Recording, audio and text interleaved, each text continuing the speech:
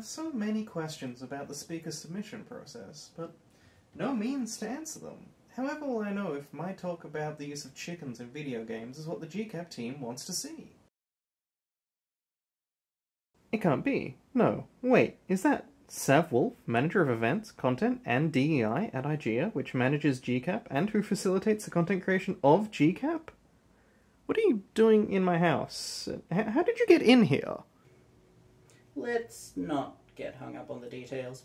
You wanted to know about GCAP, and I'm here to help, like your fairy godmother. Except instead of wishes, you get to listen to me and then submit a form. No, really, how are you here? Let's get started, shall we? I need access to your kitchen.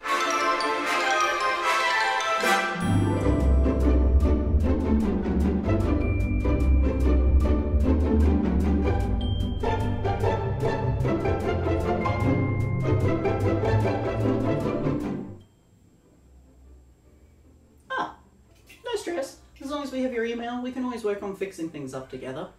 Generally, we like everything sorted by the time the schedule goes out, but we know that life can come at you fast, so just keep communicating with us so that we can keep on top of the situation. The earlier we know, the easier we can manage.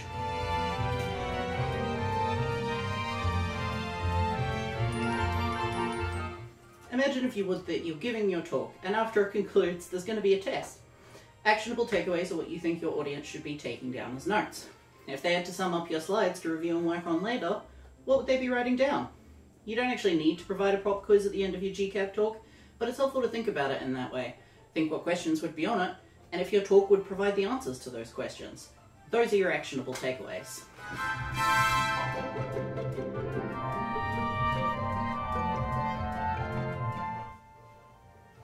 Submitting a heavily redacted talk with a comment about how we will know more once the NDA lifts is totally okay, as long as the NDA will be lifted before the public schedule goes live, which is usually towards the end of July.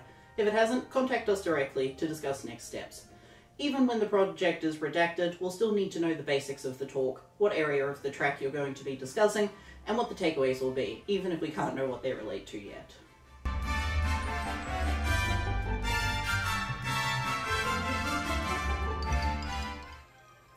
We're seeing more and more cross-disciplinary talks coming up as devs mix, match, and remix their skill sets. The best rule of thumb is to make sure it's not a beginner's talk and then put it into the track that it is most catered to.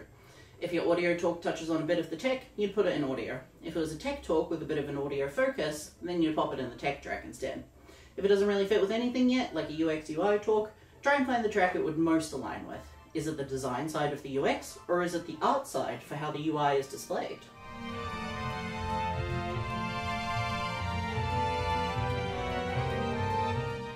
Listen, I love getting weird, but were I to follow my dreams and submit a talk on cryptozoology, that wouldn't get through most likely.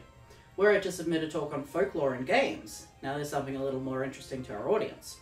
You're welcome to get weird and do some funky things. We've had entirely animated talks, talks with dogs, talks about medieval snails. They were all relevant, but they certainly broke the mold. Don't be afraid to bring outside experience into games as well. You never know what might end up relevant. Can you please leave my kitchen?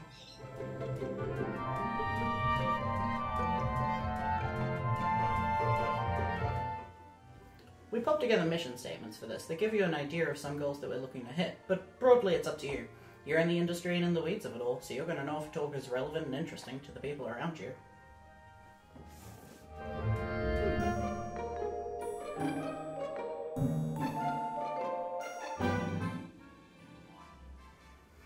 Panels are fun, certainly, but they're quite difficult to go beyond an introductory level. Sometimes that's fine, if we're wanting to quickly cover off different types of funding across states or levels of things like that. Panels are a great way to do that. For more in-depth topics, however, it's much harder to get into the nitty-gritty and focus down on the technical. I miss the kitchen.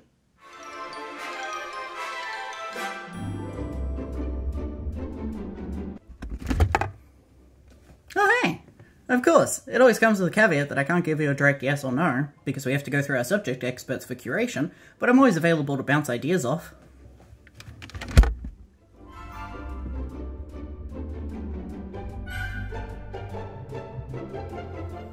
The subject experts are a team of curators helping us to ensure that the talks we provide at GCAP are relevant, meet a certain level of information, and help to identify the immediate needs of the industry.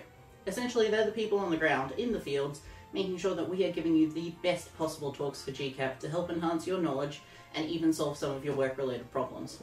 Anyone know what this is? I'm not an expert.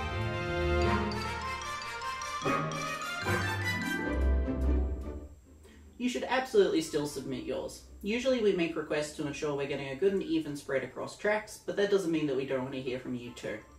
Hopefully you feel equipped to submit the best talk you possibly can now, but if you don't, you can always reach out to us directly to ask questions. We love to help, and we look forward to reading all of your submissions too. Stay safe, stay lovely, and see you next time. Hey, how'd you get back in here?